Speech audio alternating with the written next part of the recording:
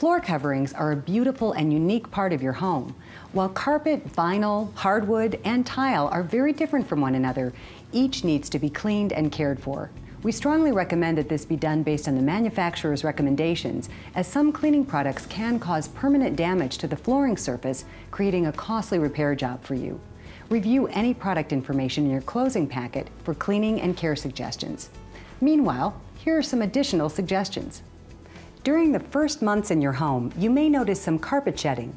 This is normal and disappears in time. Carpet seams may also be noticeable. The type of carpet and the color of the carpet you choose may make seams more visible. In time, most seams will settle and become less noticeable.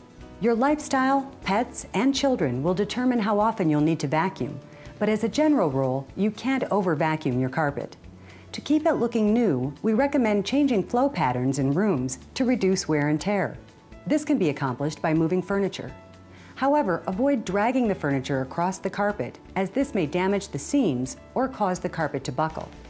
Because sunlight fades carpet, keeping window shades drawn during the day helps reduce the chance of carpet fading. Your resilient or vinyl floors do not require wax. Instead, these floors can be cleaned and maintained by vacuuming or sweeping them frequently to remove dirt and grit that can dull the surface.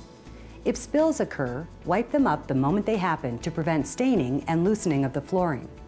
For dried mud or other dirt, clean the floor with a small amount of warm water and then wipe the area with a clean towel, making sure it's completely dry. Don't use cleaning products containing turpentine, alcohol, or kerosene, as they can permanently damage the surface. Sharp edges from furniture or other sharp items will damage vinyl and even hardwood flooring. This damage is not covered by your warranty, so for your protection, we recommend using furniture rests. They're easy to install and can be purchased at your local hardware store.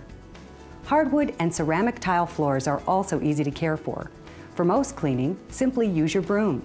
If a spill occurs, try to wipe it up immediately to prevent staining, warping, and loosening of the flooring. Wood floors can be affected by humidity and moisture. When it's dry, they can shrink. When it's humid, they can expand. During the changing seasons, wood floors can actually breathe, moving in and out.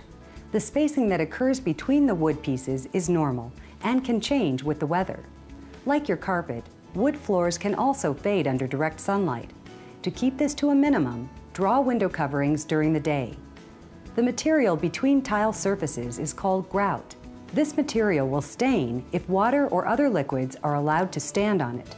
If you have spills, wipe them up immediately to prevent this. Placing throw rugs at all exterior doors and at high traffic areas will help to reduce the amount of dirt and grit on all your flooring. Again, please follow the manufacturer's guidelines for cleaning all your flooring surfaces.